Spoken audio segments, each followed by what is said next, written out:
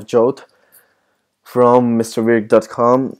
Today we'll take a quick look at how to edit wp-config.php file. So basically this file is one of the most important files for your WordPress website.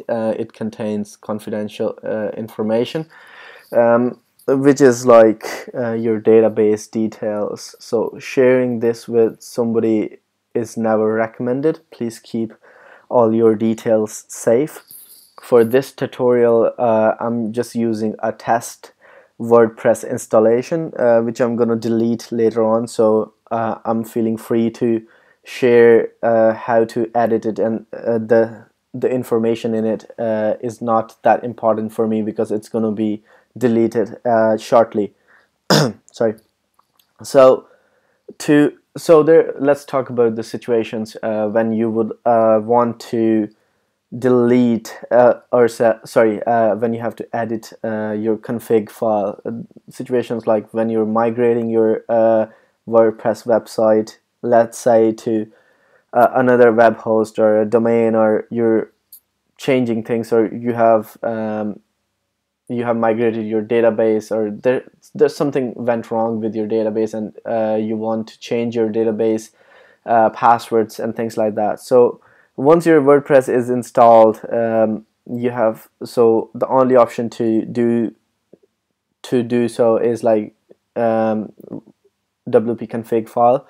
So first of all, you'll have to log into your cPanel account.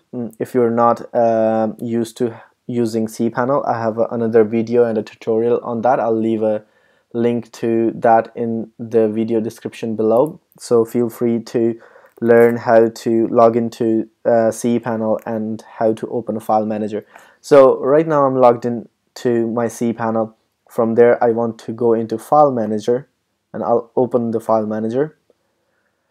From file manager, I'll go to the root folder where my WordPress website has been installed. In my case, it's test.mrvirk.com.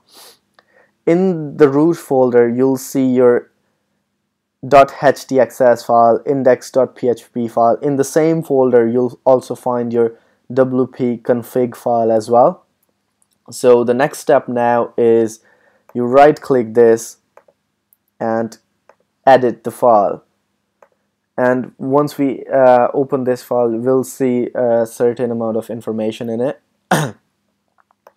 So as you can see that it has like SQL settings, secret keys, database, table prefix, and things like that. So first of all, it contains MySQL settings, and you can change this. And this is these are the settings that we get when we create the database and assign a user to it. I have another video and a tutorial on this, how to create a database in WordPress for WordPress. I'll leave a link to that as well in the video description below. Another information in this is unique keys and salts that WordPress uses to make the website even more secure. Table prefix is basically how your table will start. So whatever table the WordPress will create, it will start with test dash and then the table name. And this is more developer based. You'll not need that. The information we're looking for is between these lines. This is where we need to make changes when we want to edit our wp config file. So you're looking at the database name, you're looking at the database username. How it's different is it's basically the username that WordPress uses to access the database, and then the database password. This, you should never share this with anybody. And then host name is usually localhost when you're hosting it on your web hosting account. It basically works, so you don't even have to change that. So these are the three lines where you'll have to make a change. So let's say my database name changed to something like changed, let's say, and let's say the password changed as well, and yeah, and the username as well. And I just save this, and if I go back to my website, it should work. So right now I have changed it to wrong details, so it will not work. So I'll update it to the correct details again, and we can go and load the website, and it should work for us. Hopefully I have made it correctly.